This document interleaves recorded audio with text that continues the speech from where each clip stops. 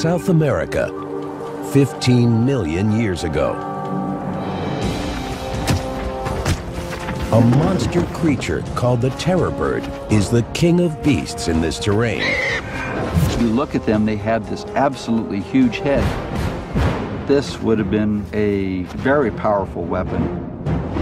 For the only time in history, a bird is top predator on an entire continent. Then, the terror bird treks 7,000 miles to North America. Here, fierce wolves and saber-toothed cats rule the land. And the giant bird has a fight on its hands. In this epic conflict, who would prevail? The birds from the south or the beasts of the north?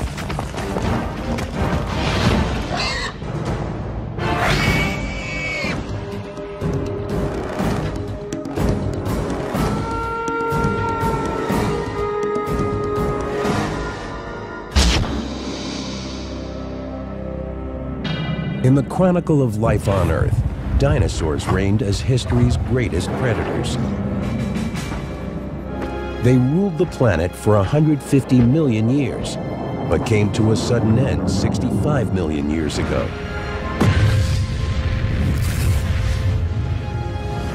Many believe an asteroid or comet killed off the dinosaurs. Once they were gone, the job of top predator was open. Mammals would become great predators on the rest of the planet. But in South America, things were different. The Isthmus of Panama had not yet appeared, and waters surrounded the continent. In this isolation, evolution took a strangely different turn. The continent was a giant island, laced with open savannas bordered by forests. Here, the mammals were docile plant eaters, ranging from large sloths to bizarre armored creatures such as the glyptodont.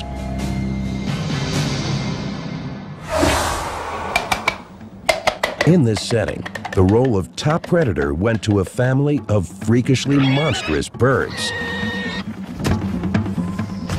Today, we call them the terror birds, and they ruled for 58 million years.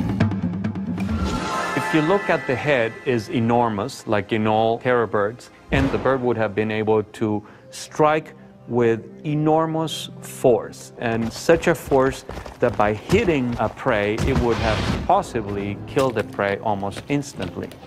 How could birds have attained such power? Evidence of the true nature of these enigmatic beasts is found first in fossil beds and later in scientific laboratories. But the terror bird family remains largely a mystery. The fossil record reluctantly giving up clues in an ongoing investigation that began more than 120 years ago. The year was 1887. Paleontologist Florentino Ameghino wrote of a fossil unearthed in Argentina's Patagonia region. It was part of a strange toothless jawbone from a skull that would have been 2 feet long. So big, thought Ameghino, it must belong to a mammal. Then, in time, with more discoveries and more studies, he realized that he had made a mistake. It took scientists another 4 years to identify the big predators as birds. The key clues were in the center of the fossil bones themselves. Dr. Luis Chiappi is one of the world's foremost experts on these creatures. He studies terror birds at the Natural History Museum in Los Angeles.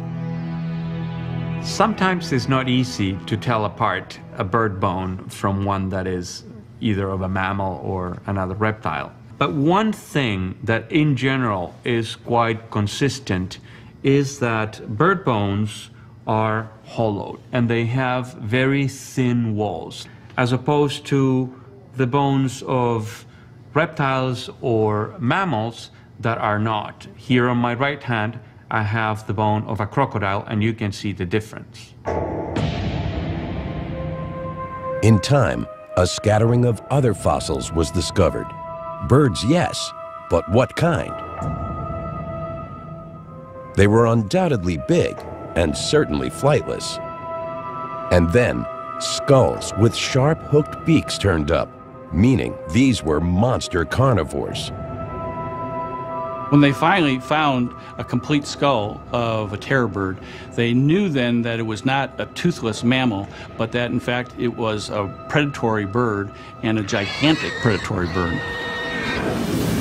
Hooked beaks and sharp talons are two characteristics terror birds share with all modern raptors. But scale it up to the size of a 6-foot, 400-pound bird, and the result is frightening. In the 100 years after the first discovery, scientists collected enough fossils to identify 17 different species of terror birds. They varied widely in size and lived at different times during a period nearly 60 million years long. But in 2005, the unexpected happened. What appeared to be a totally new terror bird came to light in Argentina. High school student Guillermo Aguirre-Zabala was fossil hunting with a friend when they stumbled onto an historic discovery.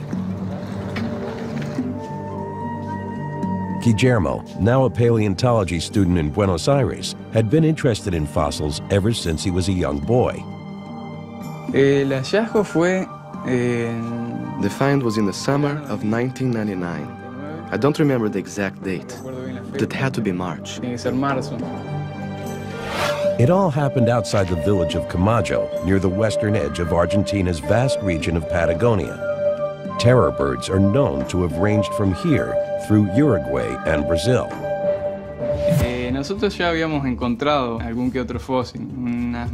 We had already found some other fossils, so we knew where to look and how to recognize fossils. This one in particular was almost completely covered. When we found the first pieces, we made contact with the Paleontology Museum in Bariloche. That's where we learned how to dig around the fossil and extract it. Guillermo and his friend carefully covered their find and took it 40 miles away to the town of Bariloche. They gave it to the town's tiny paleontology museum, where it remained nearly unnoticed for 5 years. When Luis Chiappe learned of the find, he led an international team to determine the new specimen's place in the family of terror birds. He discovered it was a totally new species. Seeing this enormous skull that's about 20, almost 30 inches in length is just like, psh. I mean, it's a wow moment, no question about that. Chiappe's team dated the skull at 15 million years old and named it Kelenken Guillermo. Kelenken for a native Patagonian spirit, Guillermo for Guillermo. Kelenken was a spectacular find. It was a new species with a head unlike any other bird in history. At 28 inches long and with a skull essentially bigger than that of a horse, the skull of Kelenken is the largest bird skull ever. Chiappe compared other terror bird fossils to Kelenken's skull, plus a leg and toe bone found with it. He hoped to learn how big Kelenken was, how strong, how fast. See whether we can talk to Sarah. By examining the skull from a smaller terror bird, Luis Chiappe begins to get an idea of what the new species looked like. While in Bariloche, paleontologist Sarah Bertelli analyzes Kelenken bones in the town museum. Comparing measurements of these few specimens with other terror birds, they can estimate the critical dimensions of Kelenken itself. Although the skull was the most spectacular find, a complete leg bone also provided surprises. Este es el hueso de la pata de Kelenken. This is the bone that corresponds in humans to the connection between the ankle and the toes. The proportions of the leg bone are unexpectedly slender for such a large bird. Some other large terror bird species are thick-framed and thought to have been slow ambush predators. Kelenken, with these bones, is different. In the largest and heaviest terror birds, this bone is short and stout, but in the faster birds, this bone is long and slender. That's why we think Kelenken was a fast runner. Kelenken is among the tallest and fastest in the terror bird family. It weighs in at 400 pounds and stands 7 feet tall. It stands on slender but muscular legs, hinting at a fast running speed. From beak to tail, it's 9 feet long. But when seen from the front, it appears surprisingly narrow at 18 inches wide, perhaps less obvious to prey animals on the lookout.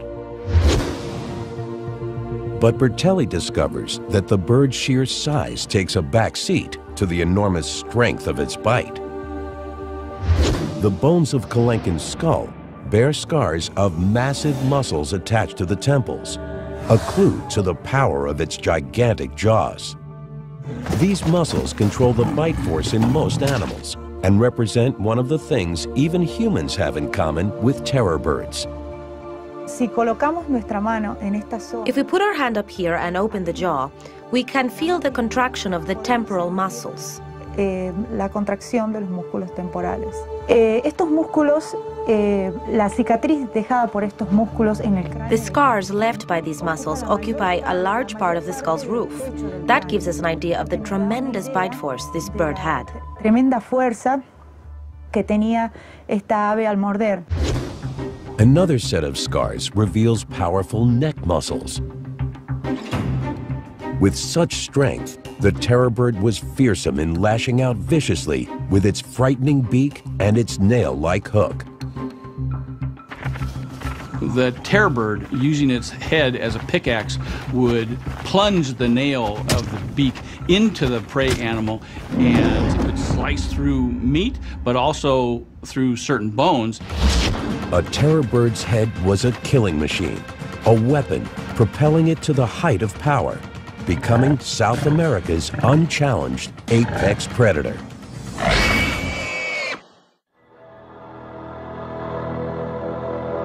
In South America, the head of the terror bird Kelenken is driving new research into these extraordinary predators.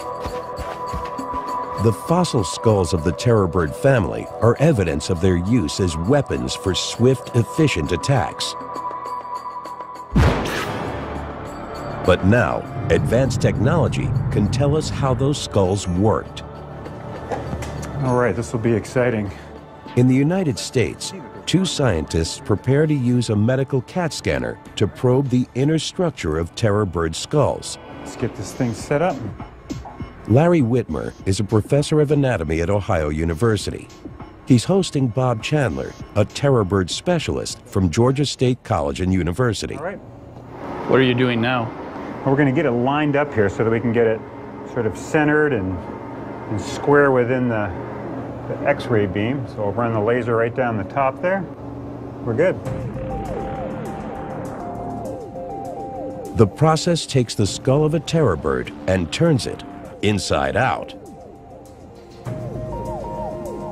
The entire scan lasts less than a minute, but the pictures it produces will provide clues to the nature and behavior of terror birds as they lived and hunted.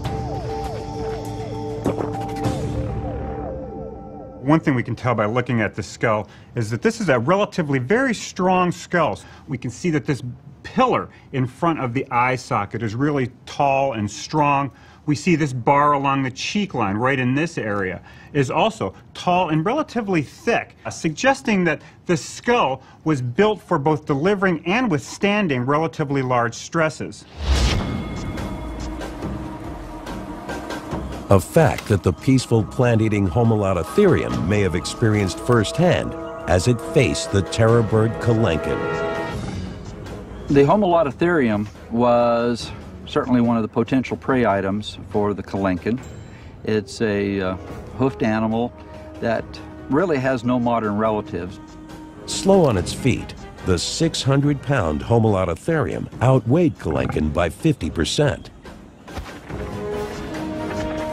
The kill required a specific strategy. One of its possible strategies would be to go for the base of the skull and to try and paralyze the animal.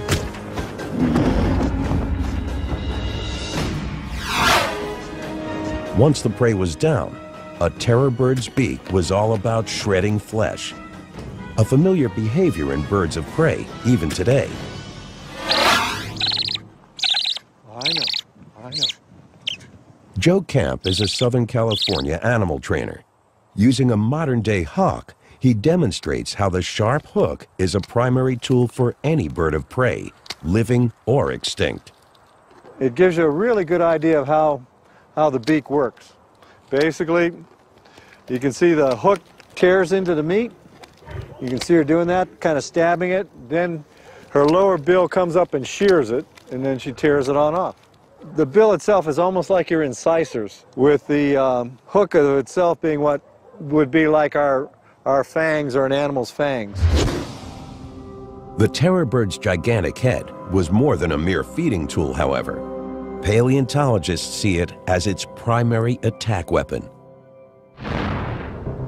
Inspiring scientists like Stephen Rowe to test the true strengths of the skull. We're looking at a potentially horrendous predator here. This would have been a very scary bird. How scary? Working at Australia's University of New South Wales, Stephen Rowe has loaded his computer with detailed data from a terror bird skull. What I've done here is build a very detailed computer model of the skull of a terror bird. Rowe has put his model through simulated movements to measure the stresses on the terror bird's skull in the attack mode during the violent mechanics of a kill. What this allows us then to do is to digitally crash test the animal, or digitally crash test the skull. So we can run it through different hypothetical behaviors to assess just how well the skull performs.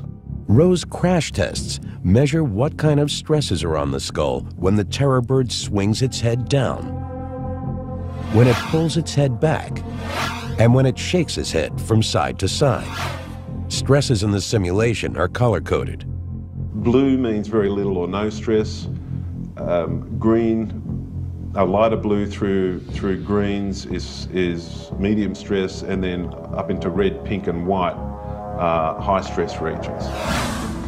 The digital simulations offer insights into the bird's attack capabilities, as well as what might give them trouble. The analysis supports the belief that terror birds use their heads to swing down, striking pickaxe style into prey. The animal has a prey item at the tip of its beak here, and it's moving its head down. Its neck muscles are pushing the head down into the prey. Under these conditions, the beak itself is not under a great deal of stress. When the terror bird bites and pulls, the skull also shows a lot of blue, meaning very little stress. Pulling with the beak is classic behavior for a bird of prey. The terror bird is well adapted to tear that prey apart with its beak by driving the beak in and pulling with that wickedly recurved tip of the beak there. But Rowe's electronic assessment also revealed a weakness in the mighty terror bird. In attacking and feeding on prey, it would never shake its head from side to side. Here in this third simulation, the bird is biting down into a prey animal and shaking its head from side to side. And under these conditions, the terror bird's skull lights up like a Christmas tree. It really does not handle that kind of stress well at all. While Rowe's simulations show how the hardware of the terror bird's head was used, Whitmer and Chandler are reaching beneath the skull's surface to uncover clues to the creature's behavior. But here, I mean, it makes this complete shield across the top. The CAT scan goes beyond the beak, delving deeply into the terror bird's head with unexpected results. Well, one thing that the CT scan showed was really quite a surprise, and that is, if we look on the inside here, is that within the beak was a large hollow cavity. This was completely unexpected. It was completely hollow, which raised the question, why would they have this completely hollow structure? One thing I think could be going on here is that this bill, this hollow bill, was a resonating structure. They may have actually used, like some birds do today, sort of clacking movements of their jaws that would have resonated within this large hollow space. The clack of the terror bird may have been a familiar sound on the prehistoric savannas, but what was its purpose? A mating call? An alarm signal? The CAT scan can't answer those questions, but it can show us how well terror birds could hear such sounds. Well, let's zoom in here on the ear and see if we can see what's going on here. None of the terror bird's soft tissue remains, but the spaces left by organs like the brain and inner ear show what they look like in exquisite detail. This is called the cochlea, and that's the hearing organ. What this tells us, it's very long and straight. The great length of that suggests it was potentially able to discriminate sounds well. And it's in the inner ear that the CAT scan reveals the critical system controlling the terror bird's superb agility.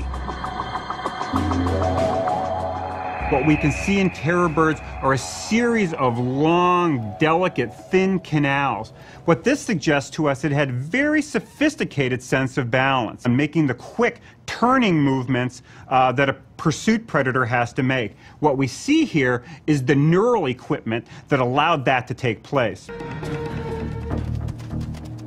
A small animal scrambling to hide may have had little luck, as the terror bird would easily scoop it up and swallow it whole.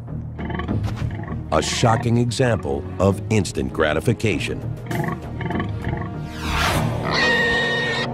If this was part of terror bird behavior, they may also have coughed up pellets of undigested fur and bone, as predator birds do today. If computer-generated images of its ear canals can tell us the terror bird was such an adept hunter, what can we learn from the same kind of pictures of its brain? Besides being larger than other animals, the terror bird brain was hardwired for eyesight. Large optic lobes, as well as expanded higher brain centers, work together to receive and process what the terror bird sees, all critical for targeting and attacking prey. There is also the surprising lack of any sizable olfactory bulb, meaning it did not make much use of smell, which strongly suggests it was a highly active predator rather than a scavenger. Some large carnivores, bears for instance, are also scavengers, relying on their sense of smell for finding dead meat. The CAT scan tells us terror birds were not members of this club. This animal clearly was not emphasizing the sense of smell. What we see here is the brain of a predator. What might have been going on inside its brain when the terror bird came across prey such as the glyptodont? The glyptodont is certainly one of the most distinctive South American mammals with this solid bony armor. The glyptodont that lived at the time of the Kelenken was about a 200-pound animal. It's completely covered with armor over its back, surrounding its tail, and on the top of its head. So you're talking about an animal that would be very, very difficult to kill simply because often this bony armor might be an inch thick. Here is where terror bird brain power comes into play. Now, although we sort of have this joke about bird brains being small, this is actually a relatively large brain, and these higher centers here are the cerebral cortex. And what we can see in this terror bird is that these are expanded. And what that tells us is that this animal, in fact, did have some capacity to deal with unique things and little wrinkles in its environment. This is an animal that could potentially do some problem solving. And the thick-shelled glyptodont was definitely a problem. I visualize the Kelenken sort of walking around this glyptodont, trying to figure out how it's going to get to it, and basically sort of cocking one eye, checking it out. Finally, after studying the glyptodont long enough, I think the terror bird could have figured out that if it got its foot underneath the edge of the animal's shell, it could flip it over on its back and expose its soft underbelly.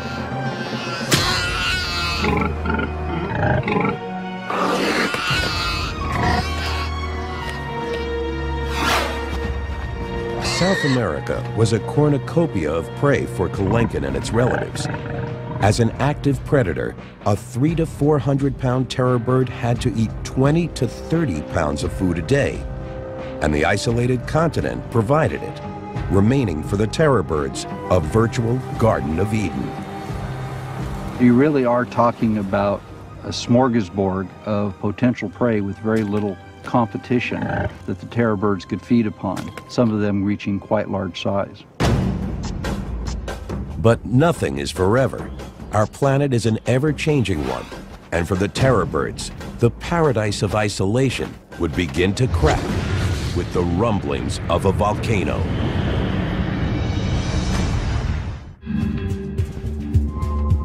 Until 1961, scientists thought terror birds lived only in South America. But a lump of leg bone and part of a toe raised an intriguing new possibility. When Titanus was first found in North America, it wasn't believed. It was thought that it had to be something else. This videotape shows scientists working underwater in Florida's Santa Fe River at the exact site where they found fragments of a creature identified as Titanus walleri, the first and still the only terror bird known in North America. Can you imagine the thrill that it was to have this first specimen, an unknown species that was here in Florida? This creature, from a continent isolated from the world by water, ended up nearly 7,000 miles from its origin. Its route was paved in the lava and ash from Earth's volcanoes.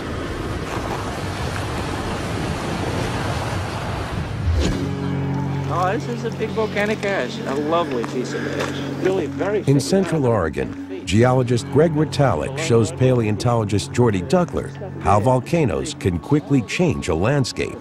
Part of a big eruption. It's a rather unusual kind of volcanic eruption.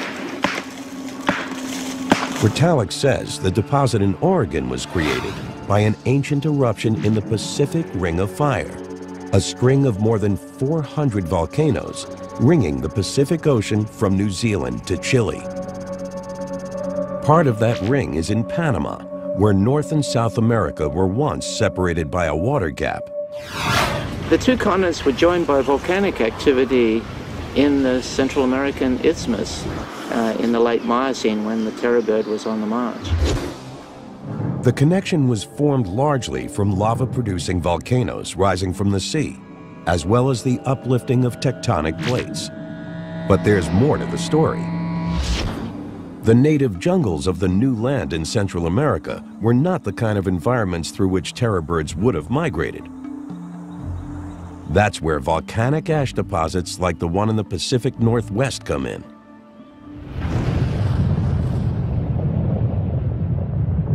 Mount St. Helens was an eruption of this sort, but it just created about a meter of ash. This one created 110 feet of ash, and at 600 degrees centigrade, it was a much bigger eruption than Mount St. Helens, and it would have created enormous stretches of open country. The volcano that created this deposit exploded 200 miles away. The thick layer of rock it left behind can be seen in places over an area of more than 120,000 square miles. The unfortunate creatures that are in the way of this flow, they're gone. They're toast. Everything.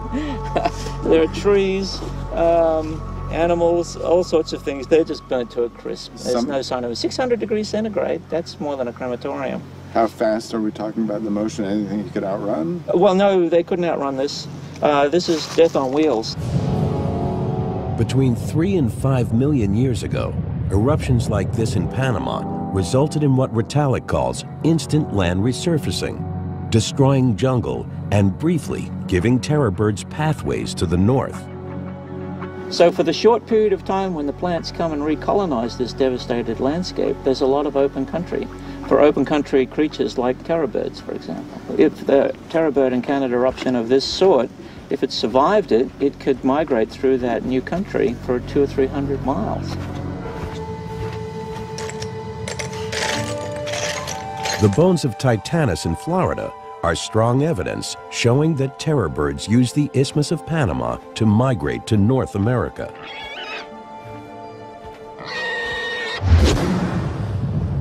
When volcanoes filled the gap between the two continents, the resulting land bridge made migration possible. The birds expanded into familiar savannas, now accessible by the new route. I think terror birds are like many other species that if the habitat is present, they'll try to occupy as much of it as possible. Since the original discovery in 1961, only a handful of North American terror bird fossils have been found. Presently, in North America, there are 42 specimens of Titanus. 41 of those specimens reside here at the Florida Museum of Natural History. Without a skull or any other large fossils, it's almost impossible for experts to piece together a complete picture of the North American terror bird. All they have to work with are scant bone fragments. Irv Quittmeyer calculated the key dimensions for Titanus by comparing the proportions of its bones to other terror bird species. For instance, he used the base of the Titanus leg fragment to figure out the whole bone's length. When we examine this bone, we see that it's quite broad, and such a base must have supported a long shaft of bone and a tall bird. The way that this would work can be illustrated by using these lumps of clay and ruler. In a small base, this would just fall over. So it needs a large base in order to hold it in place, and with a smaller one here. So, a large base, long shaft of bone, tall bird. Smaller one with a smaller shaft, smaller bird. Quittmeyer's numbers game involved comparing measurements from 16 different terror bird species. He even investigated the South American Seriema, the terror bird's closest living relative. The calculations provided the critical dimensions needed to build the Florida Museum's spectacular metal skeleton of Titanus. A complete view of the terror bird as a whole. Scientists concluded that Titanus was strikingly similar in form to Kelenken, the tallest of the terror bird species. But Titanus is about 20% shorter. The smaller size may have made it faster and more agile. The terror birds that came north were part of the Great American Interchange, a broad exchange of species between North and South America by way of Panama. The terror bird needed its speed for the new prey it encountered. Chasing a swift horse would have been a challenge for Titanus. The fastest running birds in today's world are ostriches. Similar in shape and size, they offer us a way to figure out how terror birds ran. Some terror birds compare very well in terms of their limb proportions to an ostrich. And so you would be fairly confident in reconstructing terror bird locomotion as something like that of an ostrich. Since ostriches can easily run 30 to 40 miles per hour, they're not easy to pin down for a demonstration of their technique. So, biologist Kevin Middleton has invited gymnast Henry Holloway to the University of California campus in San Bernardino to explain how creatures like ostriches or terror birds can run so fast. Holloway will show how his human legs can work just like ostrich legs with the help of some special equipment. It's a jumping stilt. This is an aluminum frame with a carbon fiber leaf spring that's gonna give you back what you put into it. The jumping stilts will allow Henry to run like an ostrich by mimicking the long, springy tendons in the bird's legs. But the anatomy of the bones is part of the equation as well.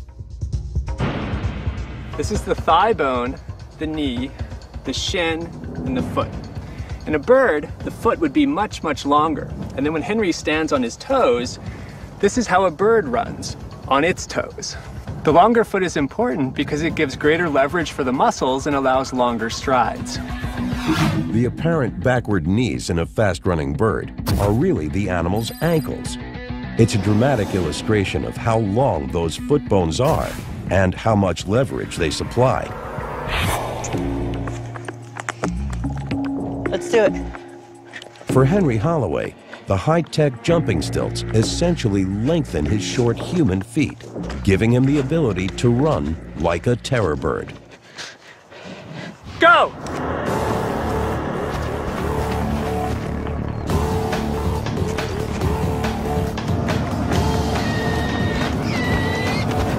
As he goes, each stride is 7 feet long, and he can do 23 miles per hour. Terror birds, with bigger legs and bigger muscles, had 10-foot strides and could probably do 40, just as ostriches can today. During a high-speed chase, Titanus had to run to the side of a primitive horse to avoid kicks from its hind legs. The terror bird struck effectively from this offset position. With that pickaxe, drive the nail into the back of the neck, make a severe wound there, and then allow the animal to bleed to death before they came in to finally dispatch the animal.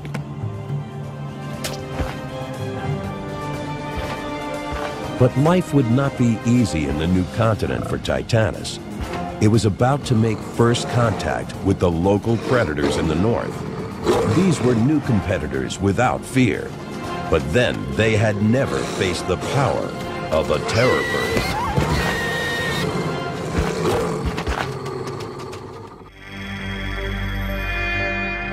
Around 5 million years ago, in what is now the southeastern United States, a mysterious newcomer from South America feeds on a primitive horse. The terror bird was the top predator in its ancestral home. But here in North America, it has competition from creatures it never encountered before. At the same time that Titanus was here in North America, there was a small wolf-like animal called the Edwards wolf. Not as large as gray wolves today, but larger than a coyote. Hunting in a pack, the wolves are there to steal the terror bird's prey. But this is a challenger they've never seen. They depend on instinct and spread out. This is a battle for attention. Who can divert the attention of the other combatant and in which direction and for how long? If you're distracted long enough to have to fight one wolf, there's not really a chance that you can expend your energy keeping the other wolves at bay. Modern wolves are known for wearing down their targets, and their prehistoric cousins were likely the same.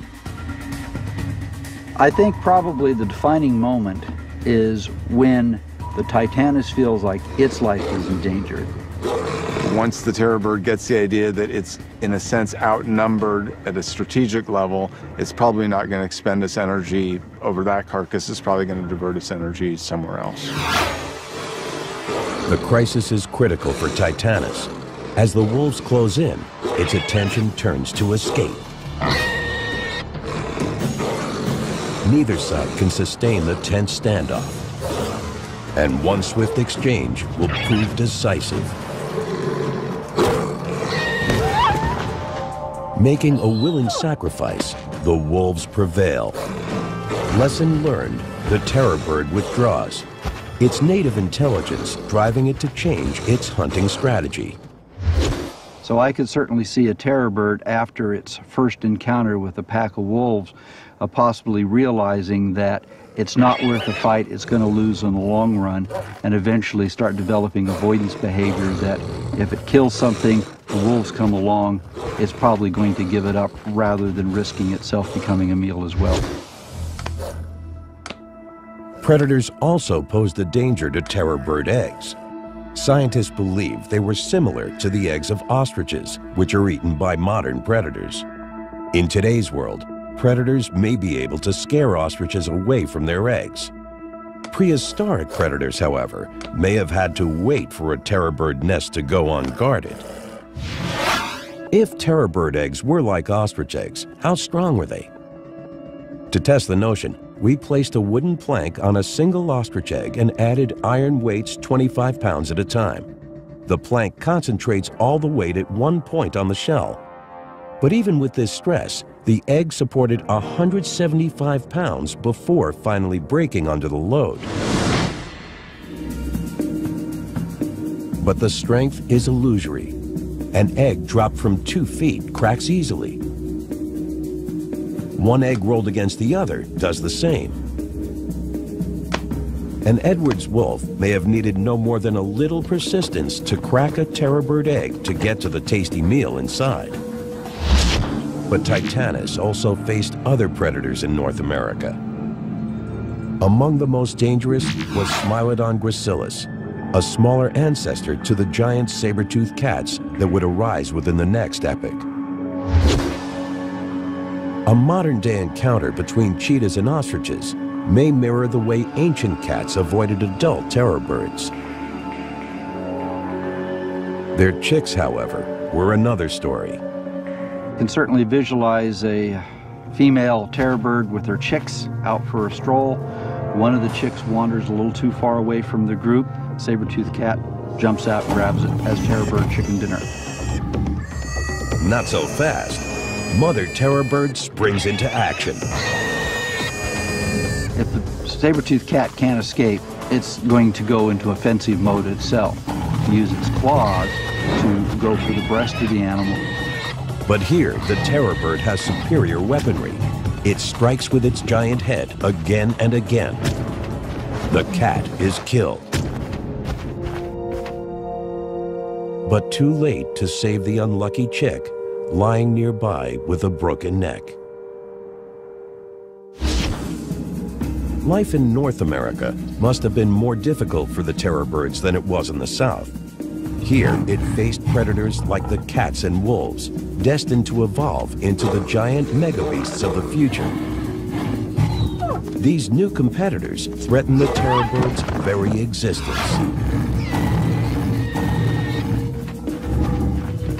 Titanus as a species was in mortal danger.